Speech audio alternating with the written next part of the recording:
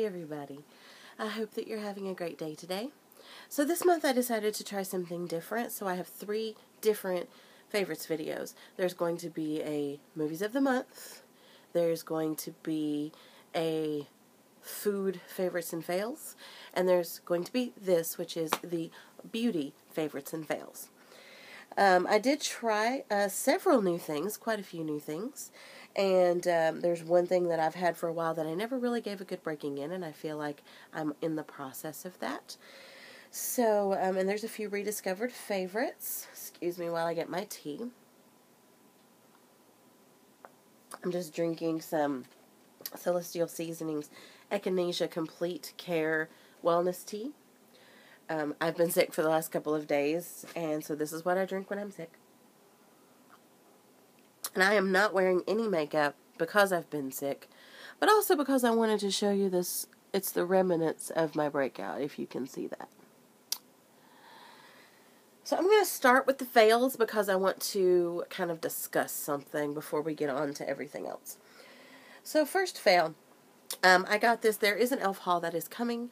I don't think it will be up yet, but it is coming, in which I got one of their buffers, and it's like one of those 1, 2, 3 buffers.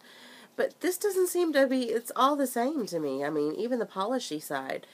This is absolutely a fail. It's not worth your dollar. I tried to use it because it says step 1 file, so I tried to use it. And it's such a wimpy file, like it's useless. And then remove ridges, this wouldn't remove the ridge off of nothing. And then I tried to buff, and it didn't do anything. I still have ridges. And then I didn't do the polishy part because I was going to paint my nails. But yeah, absolute fail. It's $1, so I'm not too broken up about it. But don't waste your money on this. I'm still trying to find a good 1, 2, 3 buffer. I saw one at the Dollar Tree that was better than this, if that tells you anything. But, anyway, so e.l.f. buffer is a no-go. Okay, so this is the Josie Maran Argan Cleansing Oil. I have been using this for about a month, and it takes off my makeup beautifully. There's no problems there. I love the way it smells. It smells like oranges, but I used it before. I took it to a friend's house when I spent the weekend, and I came home and I had these little bumps. I didn't think anything about it, and I just put it off to the side and started using the Philosophy Purity Cleanser that I'm trying to work through. Well, I started using this, and I didn't pay a whole lot of attention to it, you know, and I've been using this pretty much every night for about a month, and then I haven't used it for a few days. This was actually worse than this. And I looked up the ingredients because I was like, this has to be the thing breaking me out. It's the only new thing I had been using. And I was really ticked off. The very last ingredient for this is sucralose, which is the scientific name or whatever for Splenda. Splenda is an artificial sweetener. There ain't nothing natural about it. I got ticked. I am allergic to artificial sweetener. When I ingest it, it gives me migraines. It gives me, if you look up the side effects of Splenda and aspartame, I'd say 80% of them. So, I'm pretty sure that the Splenda in this is probably the thing causing my little breakout. But it makes me angry. Josie Maran touts that she is natural. And I've heard she's greenwashed, and I've seen the phenoxyethanol and stuff. I'm not dumb.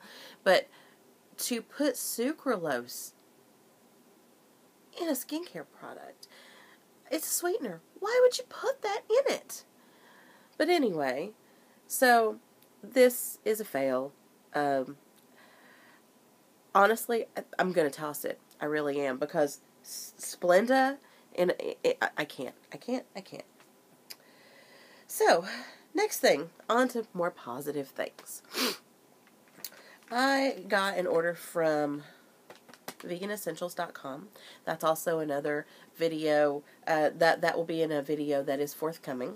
But I got the Bloom Naturals Combination and Oily Skin Towelettes. I really like these. I used them one night. I'd had them for a couple of days, and I was having one of those lazy moments. Okay, isn't that a little disconcerting with Freddy, like, over my shoulder? Happy Halloween. Anyway, but, and it's organic tea tree oil.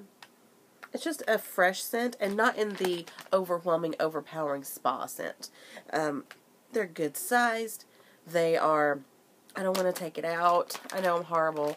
But I love these. These are amazing. I very much recommend that you check them out.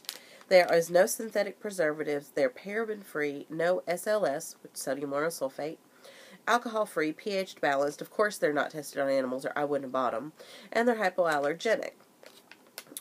And I looked at everything. I don't see a bad thing on them, at least not by my definition. I have a higher standard. If they say they're natural, I expect them to be natural based on what I know. No phenoxyethanol, no parabens, no SLS, definitely no sucralose. So in my mind, these are actually natural. They don't break me out. They don't make my eyes burn. They are awesome. Okay, I got a new base coat. I've been out of base coat for months. And one of the first things I did when I got paid was go to Sally's and pick up a couple of things.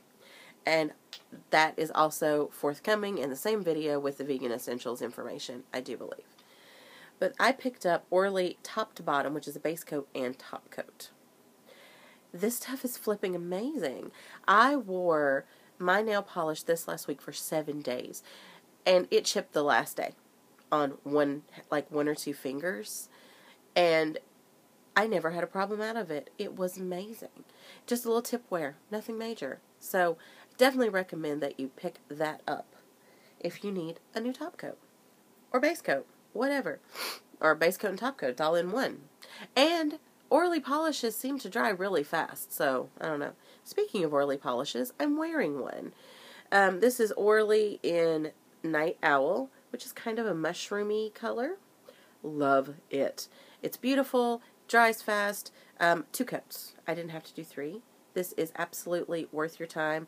I'm getting in this mood for neutrals. Of course, with me, darks are neutrals too. But I'm getting in this mood for neutrals, and I love this. And it's my first Orly polish too. I wore this. This is Wet n Wild Fergie in Ferguson Crest Sierra A018.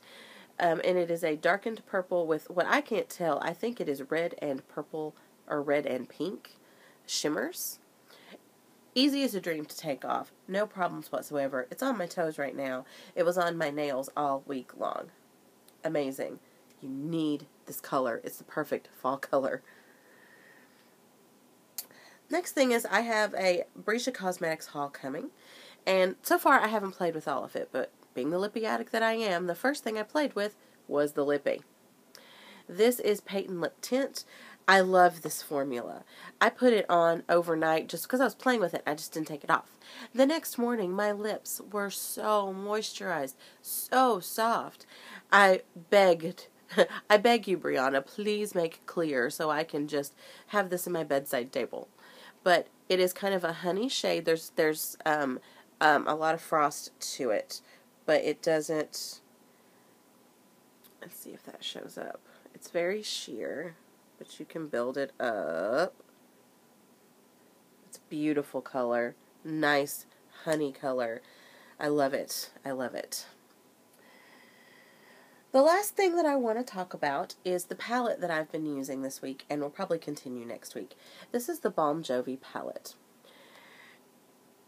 And I am planning on doing a full-on review very, very soon, but I've been using this week, and I just want to say, I haven't used this yet, but I used this as a cream blush, and it stayed on beautifully, magnificently, wonderfully. And I have not had a miss. These are all great shadows. They're all great for different reasons. I use Presto almost every day. If I don't use it in my crease with a light fluffy brush, I use it with a denser brush and blend it over, browns, blacks, whatever eyeliner I'm using. But yes, I'm planning on doing a proper review on this very soon. But I am loving this. And that is everything, my loves. I will see you on the next one. Have a great day. Bye.